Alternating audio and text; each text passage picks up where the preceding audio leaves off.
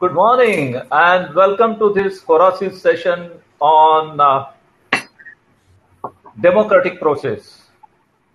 We have a very distinguished panel today. We have Esko, former Prime Minister of Finland. We have Vaira, Vike-Freiberga, former President of Latvia. We have Kingsley Moghalu, former candidate and a future president of Nigeria. We have Randa, Fahmy, a great entrepreneur who is making up America and is very concerned about American debt. And we have Gunasegaram from Malaysia, a great academic. He heads the Sekhar Institute there. Between them, the panel brings together political experience in democracies, private sector experience. Prime Minister Esko has also worked in the corporates. President Vike-Freiberga has been president of the Club de Madrid, which is a club of the former heads of states and heads of government, and she has been on large number of intergovernmental and international bodies.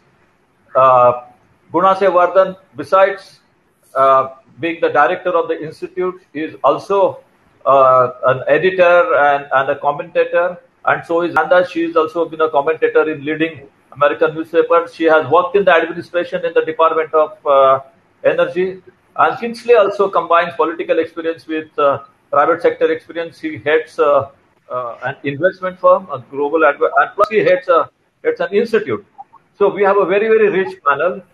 And the question we are asking is, are democratic processes effective? Are they delivering what is required for servicing the humanity? Is there a difference between democracy in theory and democracy in practice? Is there a difference between non-existence of democracy and presence of democracy?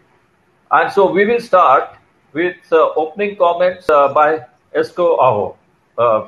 Over to you, Esko.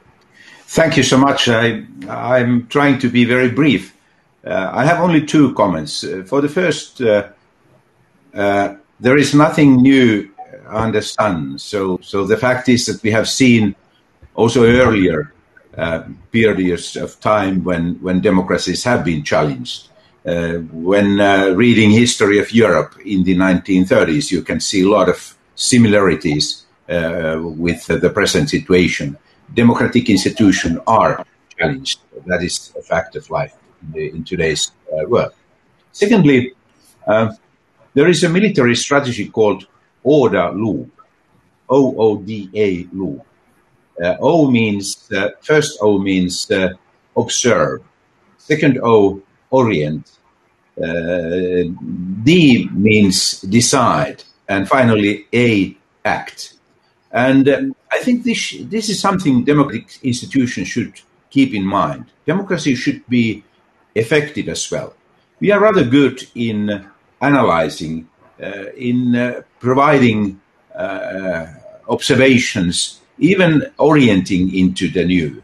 But the fact is that democratic institutions today have a lot of weaknesses in decision making and especially in execution of decisions. If we want to fight with populism and win populist movements, which are sometimes against democratic principles, we have to be able to show that we are efficient. We can bring not only statements and strategies, but also concrete results. That's my final comment. Thank you. Thank you, Esko. Vaira, your experience is in an environment where there was no democracy and there is democracy. So, how do you look at this issue? Well, first of all, people who haven't recently or in recent memory experienced the contrary should read history, and then they'll realize how fortunate they are if they live in a democracy. My country, starting with the Second World War, had two occupations by quite nasty totalitarian powers. The Nazis were defeated, but the communists, by allying themselves with the Western powers, kept influence not only over the Soviet Union but also a great part of the whole of the Balkans and large part of Eastern Europe, part of Germany. For all these nations, including mine, democracy means being practically freed from slavery, because in an absolutist system where not only are you occupied by the military forces, and we had nearly 100,000 troops in a country of 2 million people, foreign occupying troops. We didn't get rid of them until some years after recovering our independence in 1991. So you appreciate the absence of foreign military occupation, the absence of directives coming from some other place than your own capital, and most of all between either a theocracy or a totalitarian or an authoritarian system, such as the communist system was, and under Stalin it was absolutely totalitarian, is that it forces you to think in one way and in one way only. And I think that the physical occupation, the rights of the individual, the rights of your language, of communicating in the way you wish, the dignity of the individual is one thing. But when you are imposed, when painters are told how to paint, musicians are told how they should be composing in a party spirit, writers are it's the worst situation, and poets have to sing poems about how Stalin loves the Latvian people and how the Latvian people love Stalin. And unless you do that, you cannot be published. Then you realize that it's a spiritual slavery that is imposed by such systems. And when you finally get independence, sovereignty, and democracy, then that is the first and sine qua non of developing further. The next steps in democracy, in developing a democracy that works, the human factors come in. The societal values, the history of the nation, its historic memory, its sense of self-confidence or the absence of it, its sense of identity or the absence of it, and the moral values that they have been managing to keep in spite of the previous historical conditions. The human factor comes in, and I would like to return to it in our later discussions. Okay, thank you, Vaira. Kingsley, Nigeria has gone through some of the similar experiences where you don't have democracy, you have democracy. So to what extent do you agree with Vaira, and what's your own perspective?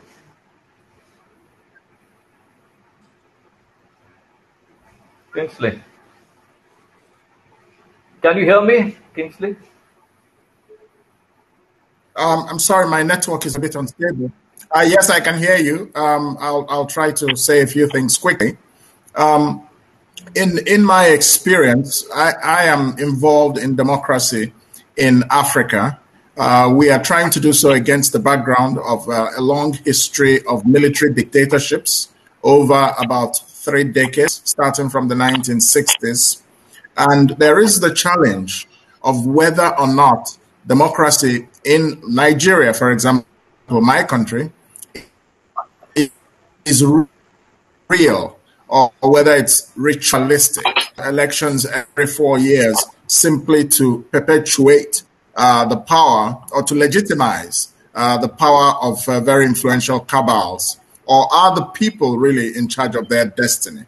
I would say that my personal experience from Nigeria as a developing country is that the people are not truly in charge of their destiny in the context of the kind of democracy we practice. And we're trying to change this. We're trying to improve the democratic space in Nigeria. Justice going on about the constitutional right of free expression.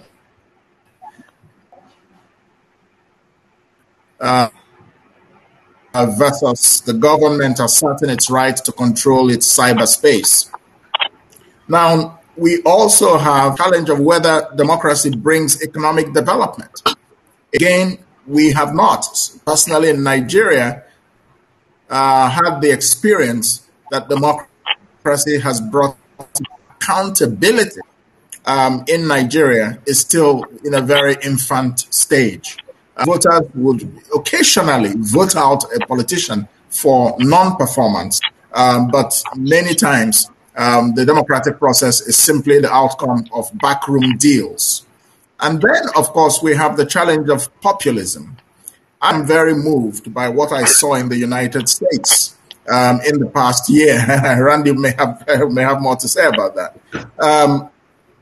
But I was shocked that a country that we are looking up to, or we are taught to look up to, as a banner of democracy, and you find that certain politicians there, as we say, are very Nigerian, perhaps even more so than the Nigerians themselves. And so this has been very disconcerting to see that a country that is so advanced, that people can be moved and manipulated in a certain way, and you begin to even see statues of human beings at political conventions, and you begin to wonder, how is this possible in a Western country? So, but I think democracy is a work in progress, whether in America, whether in Latvia, whether in Finland, in India, in Nigeria. We must continue to work at it. I think it was Winston Churchill who said, it's the worst system except for all the rest. Try communism, try military dictatorships, try fascism. So it's challenging. We're in the early stages in my part of the world, but I'm determined to continue to be part of the process. Thank you.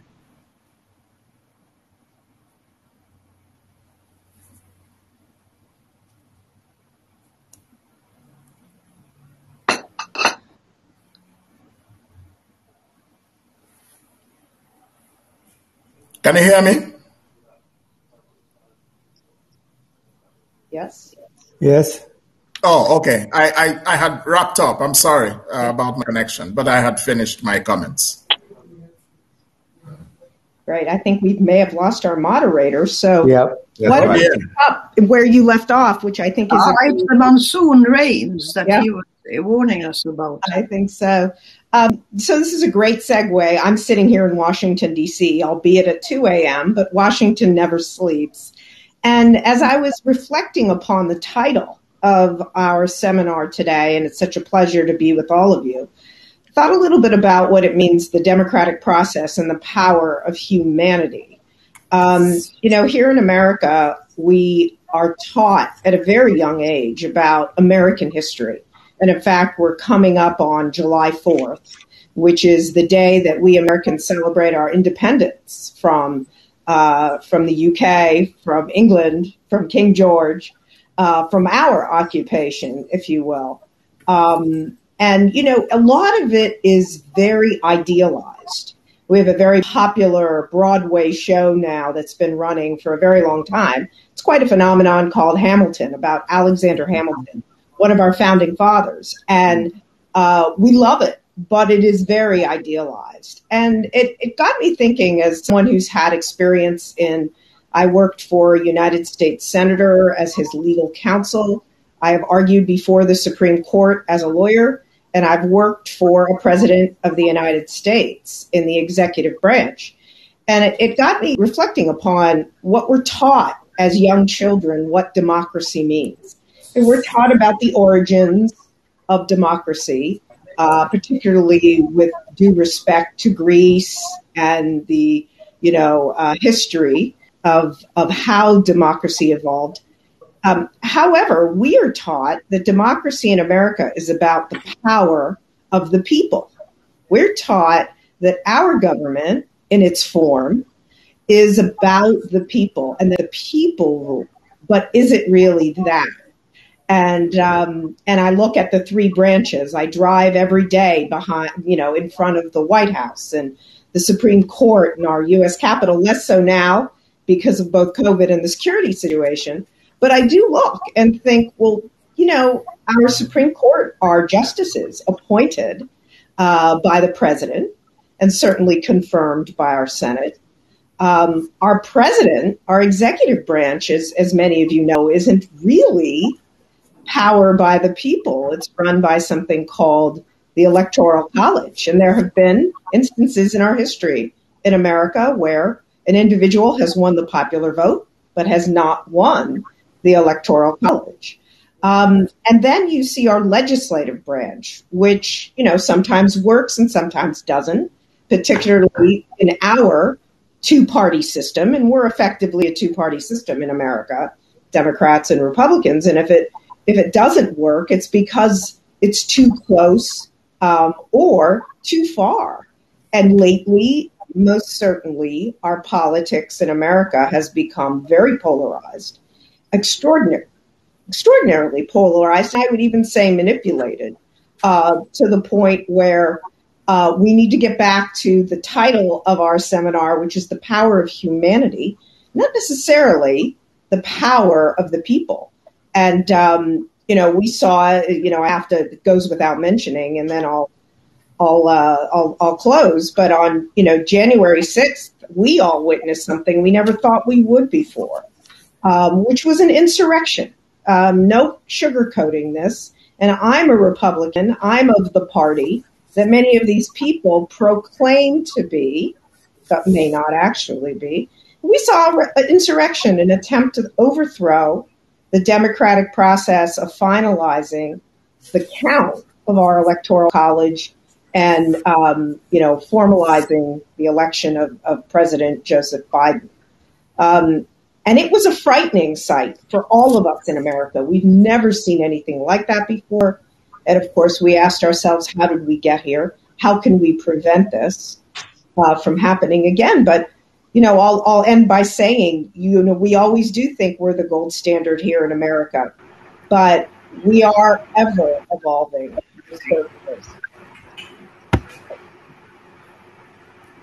Okay, I'm back. So, sorry, I don't want to disrupt. You can continue. I'm finished. Thank you. Thank you very much.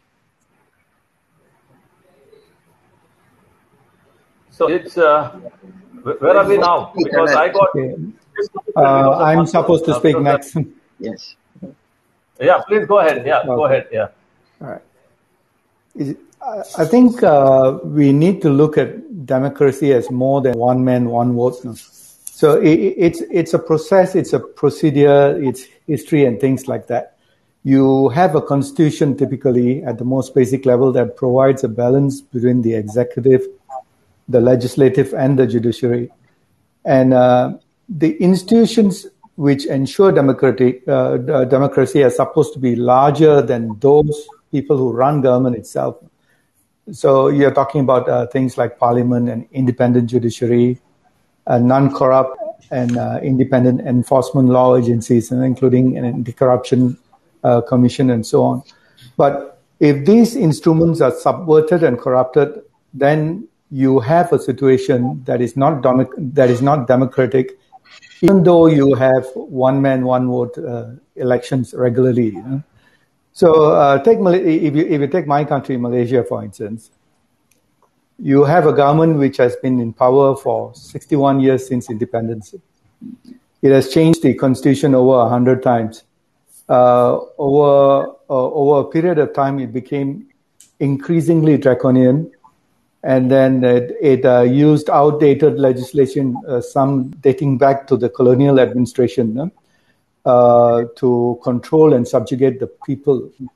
So it eventually became a kleptocracy from around 2013 onwards. Yeah? Sorry? So it became a kleptocracy eventually and was... Oh, can you all hear me?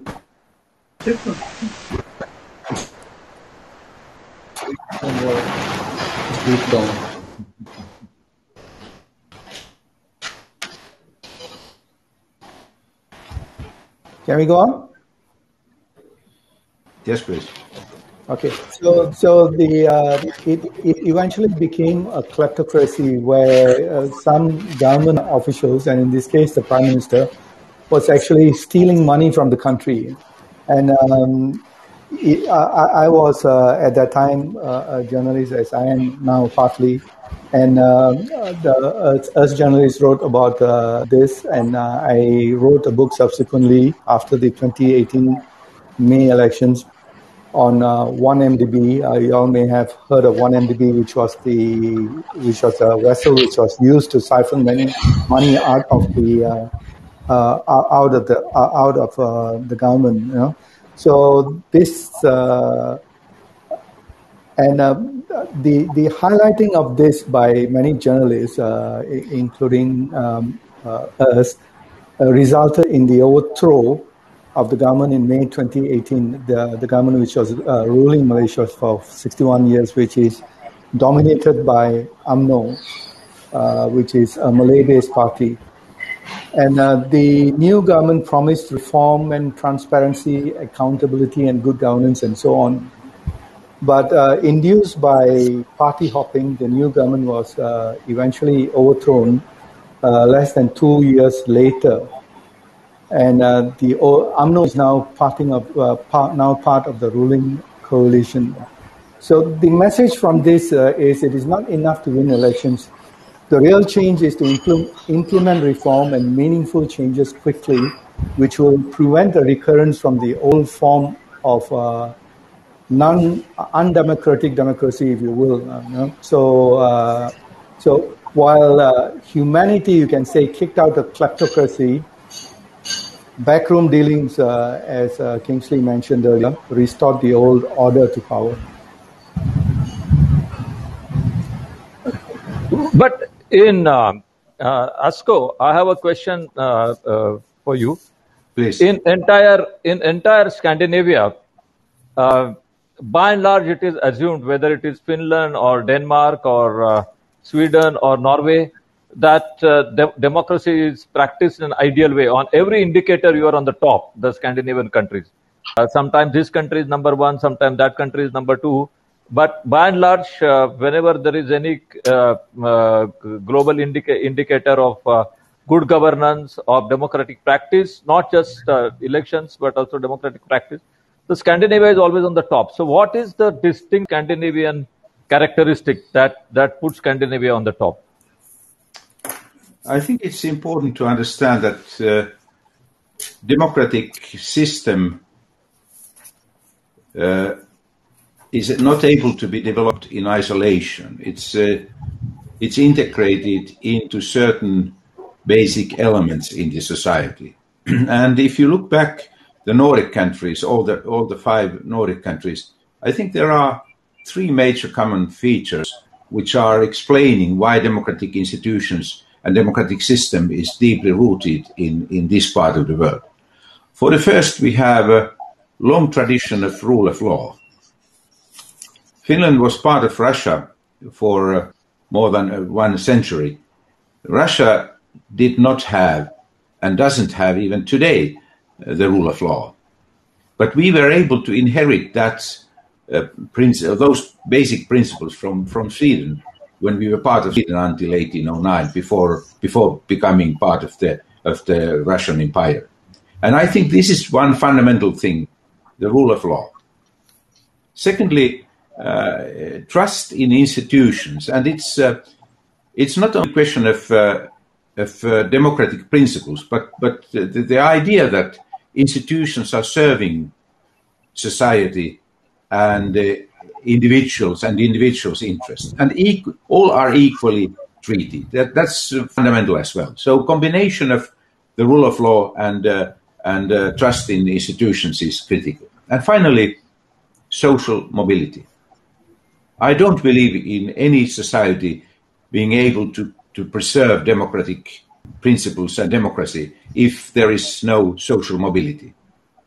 And I think it has worked in the Nordic countries quite well. And the main reason for that is educational system, investments in education, and trust that through education you can get better. I think these are the 3 principles that are able to explain why Nordics are still doing quite well. Oh, that's very good. Thank you. And Vaira, you are so closely situated to the Nordic countries. but at the same time, you also had the whole experience of the Russian rule.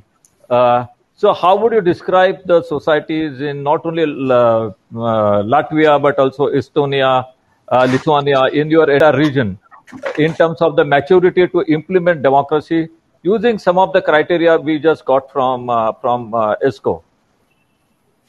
We have partly the same history of having been under Swedish rule for a period, and then in the 18th century, the last part of Latvia was taken over by the Tsarist Empire in 1795. So that's not that terribly long ago.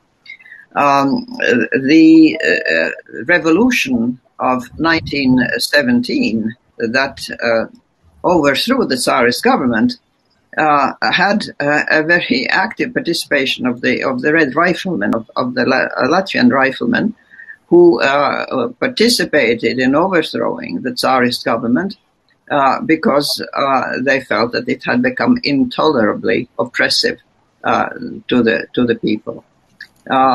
Afterwards, when independence was declared in 1918, we had 20 years of independence, during which we had an opportunity to move away from the systems that had been established in Tsarist times and start developing our own national, independent, and hopefully democratic system. It was a time in Europe when nations were looking to leaders, and all three countries at the very end, before the war, had either prime ministers or presidents who took on a sort of aura of leadership in, if you like, a personality cult type of thing.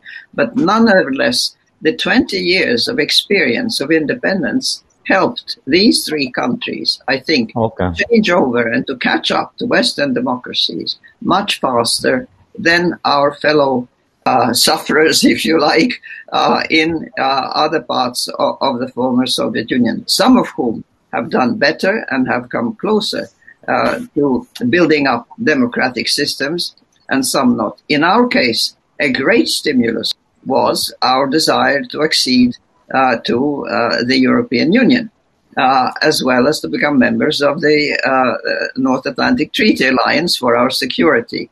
These were, if you like, goads that helped us push through huge reforms in a very short time. During my presidency, I was 8 years president between 1999 and 2007. We joined both NATO and the EU in 2004. I would be signing hundreds of new bills a week for Latvia to be able to adopt what is called the acquis communautaire, all the laws that have been developed by the European Union since its creation. And with that help, we were able structurally to approach democratic systems. The psychological understanding of what it means to be free, what it means to be responsible as a democratic citizen, what a political party means after 50 years of a communist party telling you what to do, what to think, and so on and so on. The idea of a multi-party system, what does it really mean to belong to a party and so on, that is something that I think is still an ongoing process. We do not have stable parties. Every parliamentary election, there's some new party that comes in and some old party that drops out, and some who stay the same. And how do you look at the future prospects of the entire region, which was earlier part of the Soviet Union and today is outside of Russia, like Ukraine, Belarus, and other countries which earlier formed a part of the Soviet Union? How do you look at, say, medium to long-term future, next 10, 15 years? And not to mention, of course, the Baltic. I think it's what we had in our countries was a singing revolution in all three countries. There was truly an awakening of consciousness of wishing to change the system.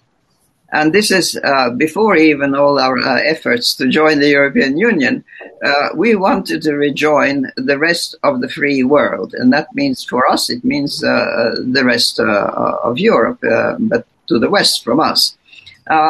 We feel that those countries like Moldova, like Ukraine and some others who felt, well, they were not quite ready yet to break the ties with the Russian Federation because they had been established extremely. The Soviet Union had taken great care to build up a system where all countries were interdependent, for instance, in terms of supplies of energy, supplies of raw materials, and so on and so forth.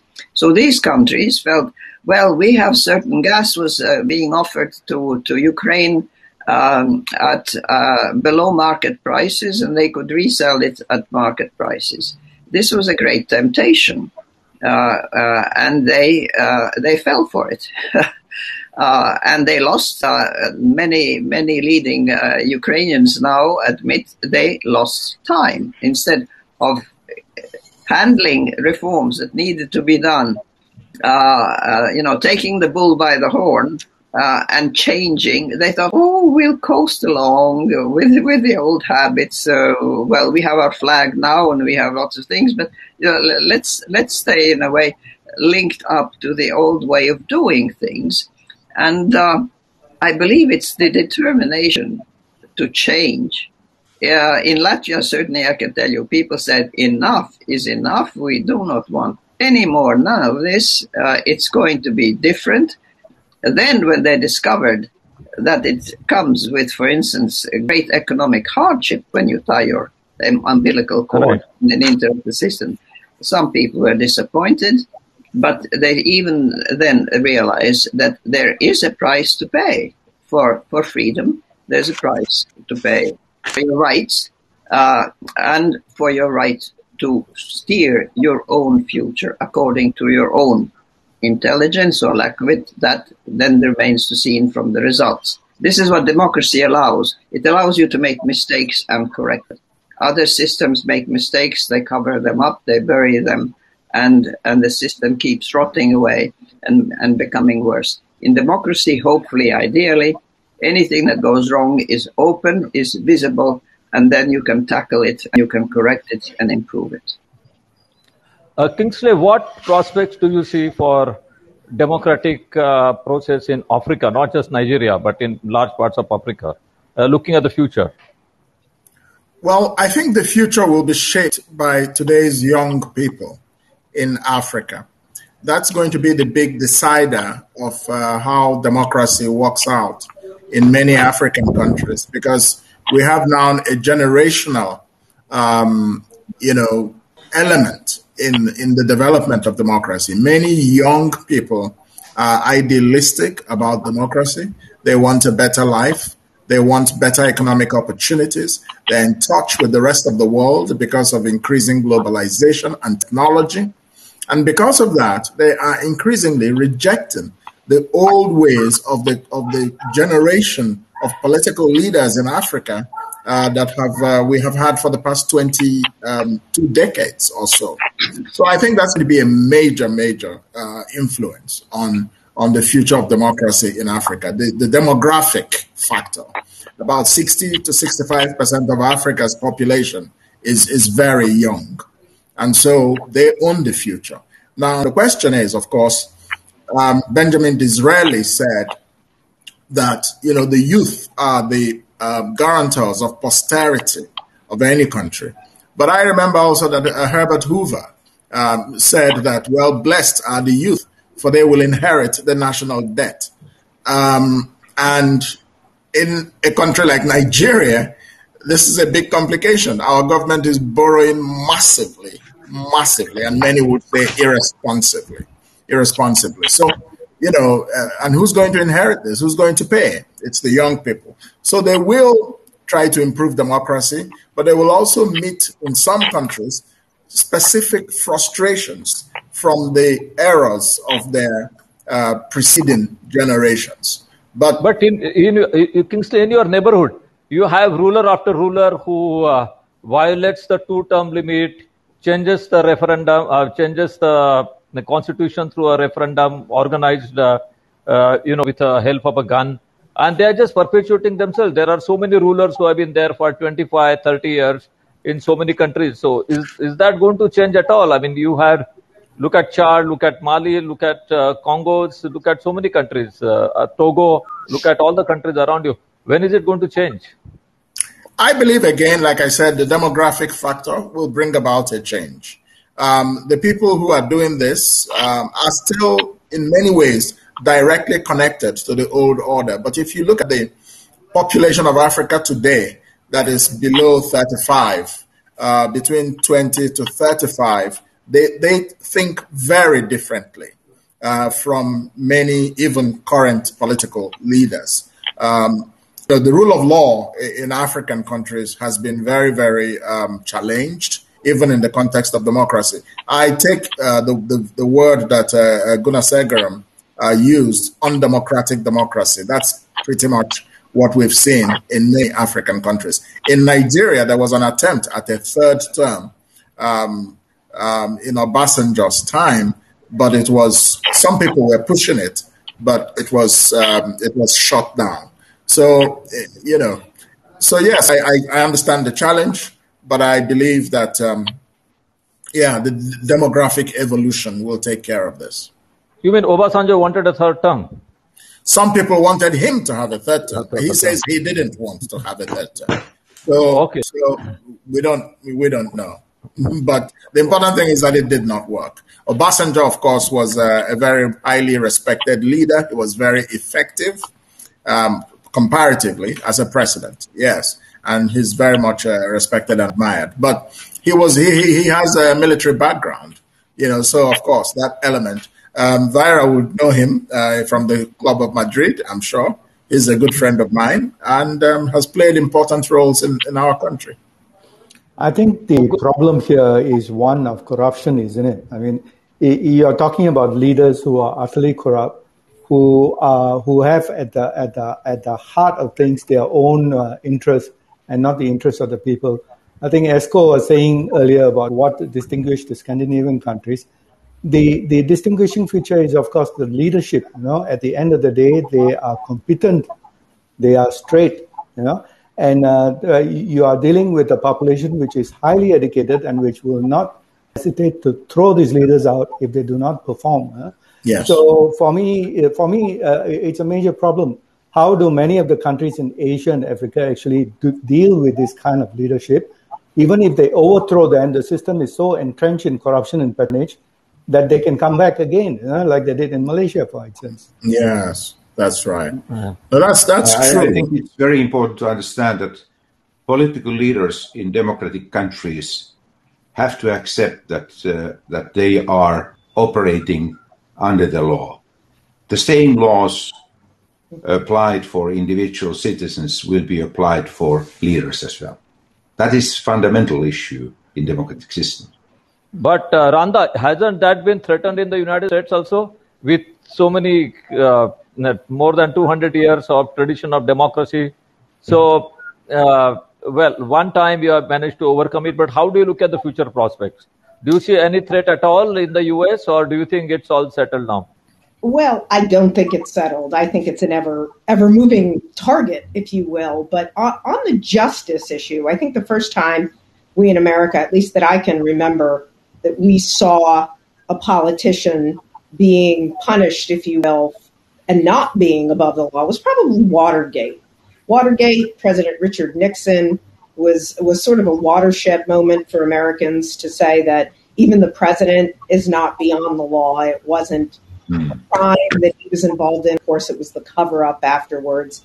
And since then, we've certainly seen our justice system take to task many members of Congress and other politicians who are corrupt, who have misused their offices.